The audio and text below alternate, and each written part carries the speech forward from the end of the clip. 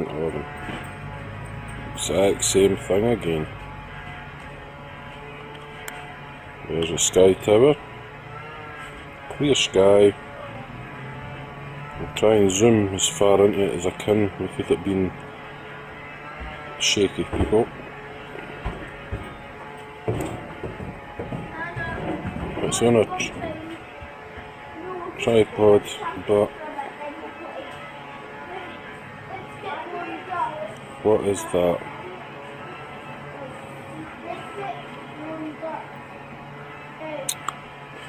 Bloody lost it again.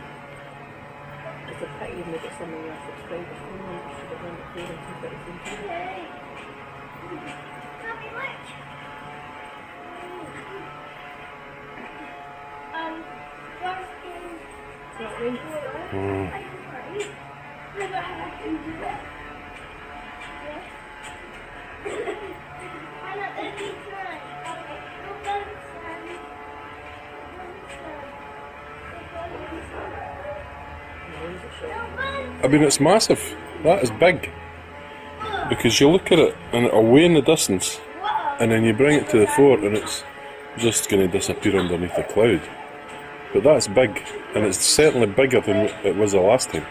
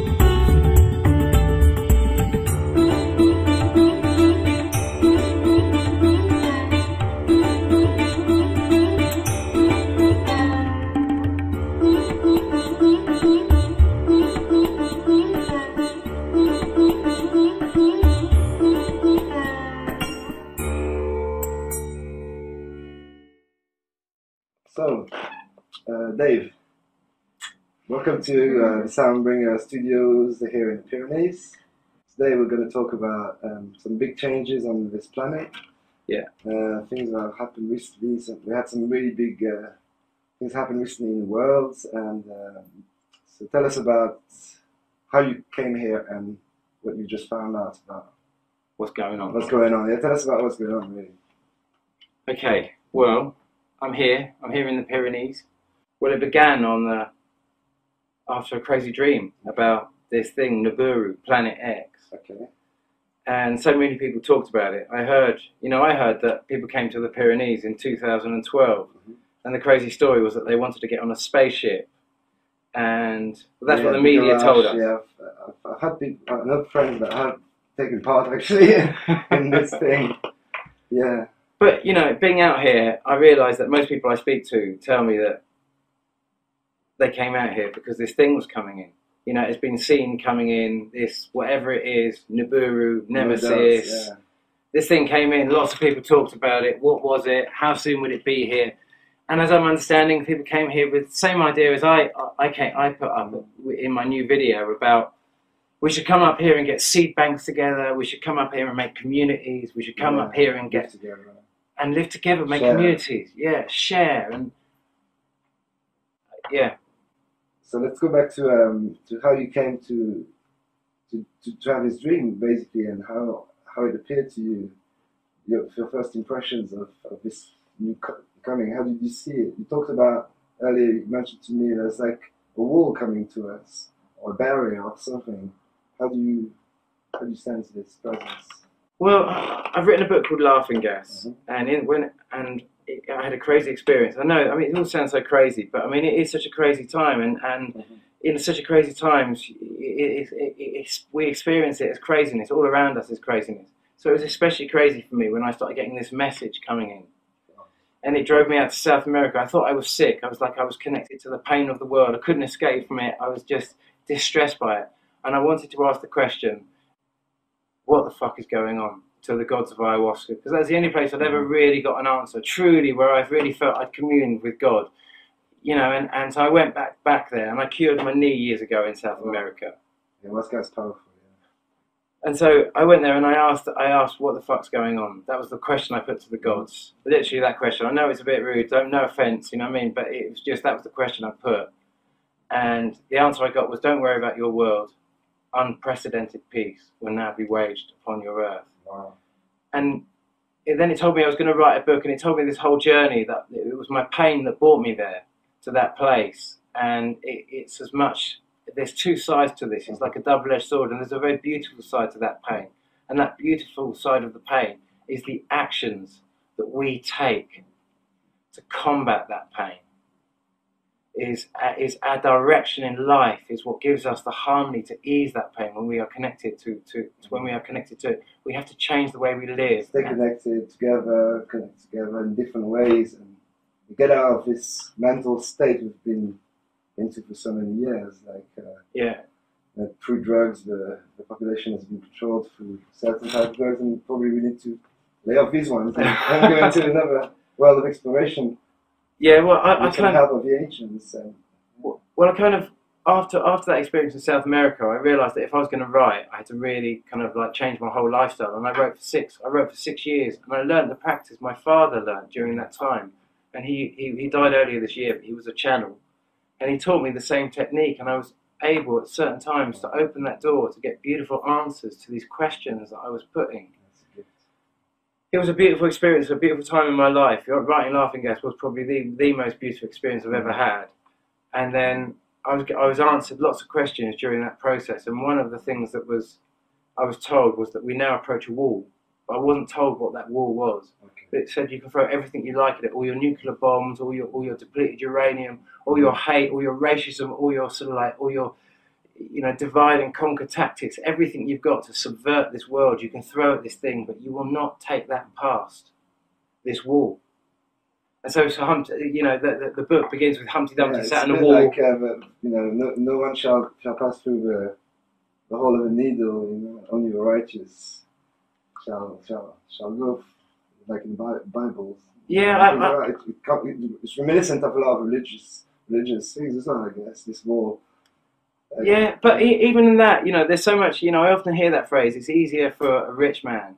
No, it's easier for a rich man to enter the eye of the needle. It's easier for a camel to pass through the eye of the needle, is it, or something like that? The camel's eye, that's it. Yeah. Or then a rich man to enter the kingdom of heaven. But just by irony, there's a perception in there, because when you think of the Great Wailing Wall that went round Jerusalem. Okay, so there was. I seem to remember there was a great needle, and that needle had a tiny, like a great door, which was the needle, and it had a tiny door, and that tiny door was the eye of the needle. That's it. And to get a camel through the eye of the needle, through this door, the master would have to take its possessions off its back, and then it would drop down onto its knee. Yes, Camel. Yeah. Very easy to get a camel through the eye of a needle, actually. It's very easy. But the thing is that the camel has to carry his master's possessions across the desert. So it's like, take as much as you like. just remember, when you pass through, you can't take it with you. Take it with you. Use it while you're on this earth. Make the most of everything now. You know what I mean? Because none of that shit you can take with you. It's all tools. It's all tools to achieve a specific goal. But the dream. Okay, I'm going to tell you the crazy dream. The dream was I'd never understood what the wall was. I was just told that we approach this wall and that that's it, and we'll throw everything you like at it. Unprecedented peace is going to be waged on this earth, whether we like it or not. It's a wall. Never knew what the wall was. And then I got a message. My mother's also a channel, and she gave me a message about 4 years ago saying that I was going to get a message. Okay, she warned you. So she kind of told me or warned me. It wasn't so much as a warning. It was just like something's going to come your way. And it said I would have to act on it. I would not be able to think on it. I wouldn't be able to ask anyone else what to do. I would just have to act. And I would have to make decisions.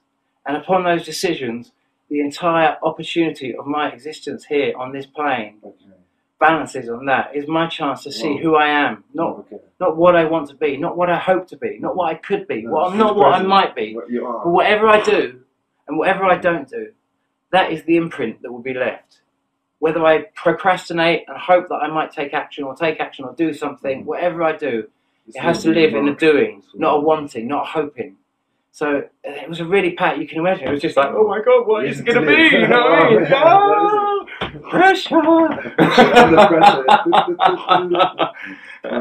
And so anyway, then I got this big gig at Glastonbury this year, doing this.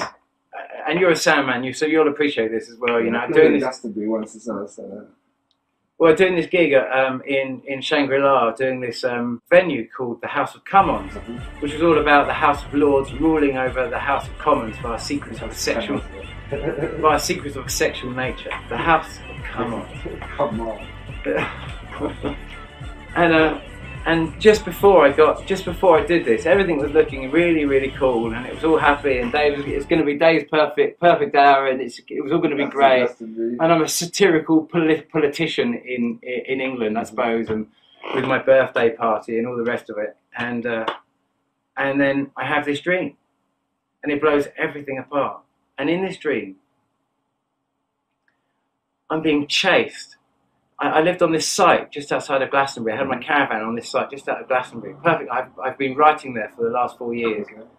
I'm being chased down this grass track behind where I used to live in Glastonbury, and I'm running as fast as I can. It's pitch black. Sounds like a Hitchcock, yeah. And I can see the outline of their faces, and they look terrifying. They look utterly terrifying. They look demonic, crazed, like they don't just want to kill me, they want to tear me into a million pieces. I was just like running, it was so real. It was so fantastically real. And then I see a friend of mine, a really, really good friend of mine who sells pizzas. And he does puppet shows, and he gets me into festivals, help me get into festivals, selling books, as long as I need his bread for his pizzas and his puppet shows. Anyway, he turns up in my dream, and he always gives me an apron when I'm working, making these pizzas. He always gives me an apron, and he just turns up, and I'm like, God, what's going on? What's going on? And he said, Dave, take this, and he gives me this bundle. It's an apron. I just suddenly feel very relaxed wearing this apron, and I look at him, and you would have thought my biggest concern would have been the soldiers running after me with their crazed faces. But actually, I find myself asking him, what's going on? Why is the light gone out? Where's the sun? And he just looks at me with this expression that is just utterly quite grave, but quite like he wants to tell me something really quite like, and he says, I said, what's going on? And he said, that. And he's just pointing up. And I look at where he's pointing, and as I look at his hands pointing up, I get shot straight out into space.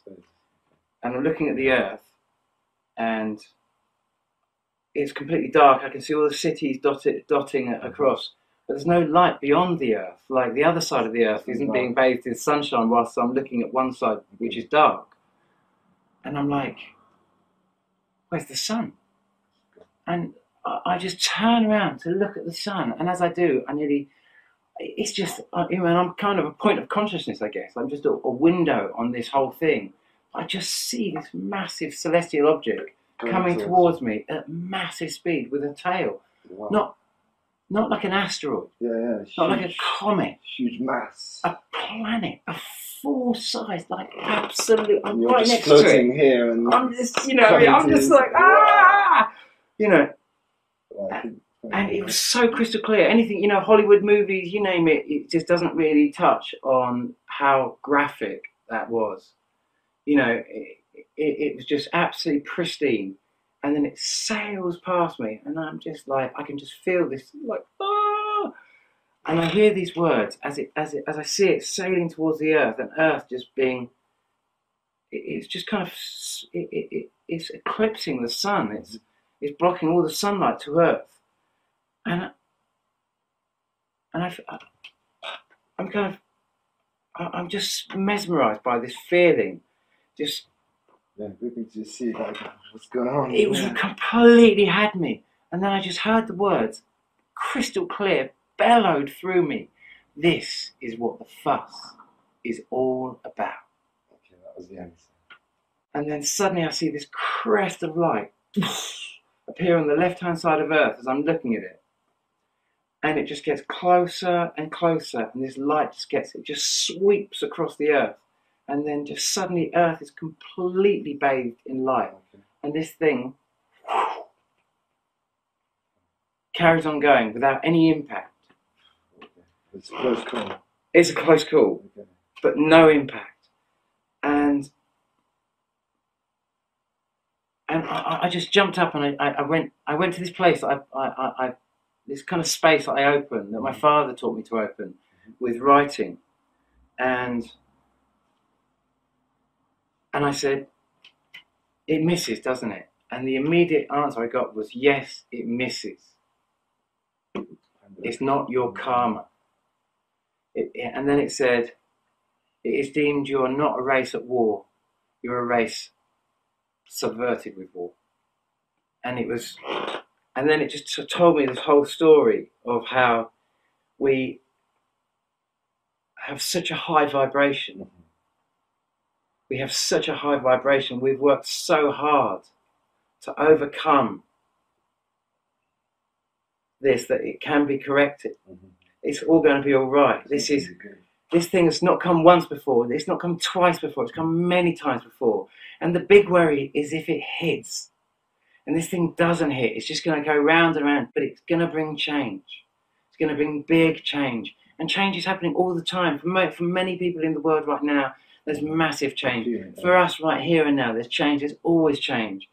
But it's a change that's going to help us cope with that, which is really trying to bring the vibration down. And that's going to come through change. Everything comes through change. So it's going to help us. It's going to help us raise our energy. Whereas, like, let's say the media or the agenda would be to bring us in low vibration. This is going to help us raise our vibration even more and understand each other even more and work together even more. That's what you mean by that. It's no fear to be had in that event. It's something we should welcome. Totally. It's It's something we should embrace. That's the feeling I'm getting. I'm getting the feeling that we have got to think about the next 3,600 years. Exactly. What we do with this next age. You know, what we create here will be the beginning of this new age. And the first thing, if this thing does come, the first thing we're going to do is tell those in the future that this thing is coming, so they can prepare. And we can tell them you want to keep this vibration as high as you can, as you will not make it through. You will not get through. That will be the first message we leave. You know, our future generations, telling them, listen, this thing really does come around, and if you go below the radar, there has to be containment. There has to be containment. And actually, we've done so well, even with all this subversion that's going on. The actual vibration of Earth is actually higher than you can possibly believe. We are waging peace. We're all waging peace in our own little way. We all know what's going on. We all see it. none of us can really believe this thing, Nibiru or anything. It's a completely different story to everything we've been told. It just seems that so many people have come before us and said, oh, Nibiru's coming, and then it didn't come in 2012, and the Mayan prophecy is telling us, just like the Sanskrit prophecies, just like the biblical prophecies, just like the Mesopotamian prophecies, that all told us this thing comes around. And in 2012 they came up here saying this thing was coming. Now we get the earthquakes, the volcanoes, the sinkholes, the raising of the sea temperature. 500 earthquakes in the last 2 weeks. You know, this thing is getting...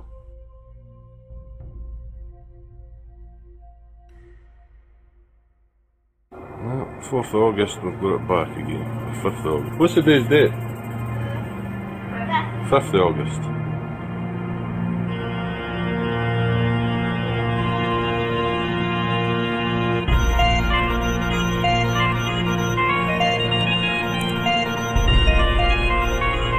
Same thing, 2 tails.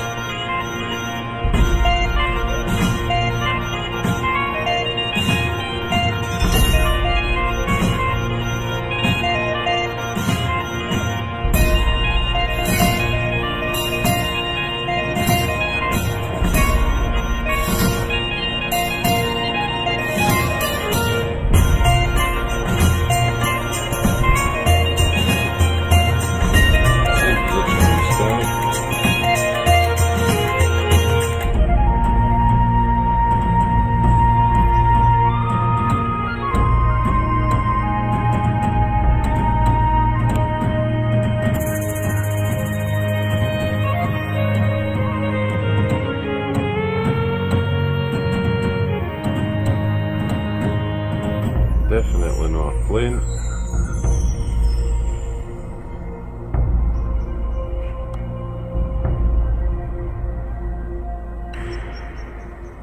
There's a sky tower.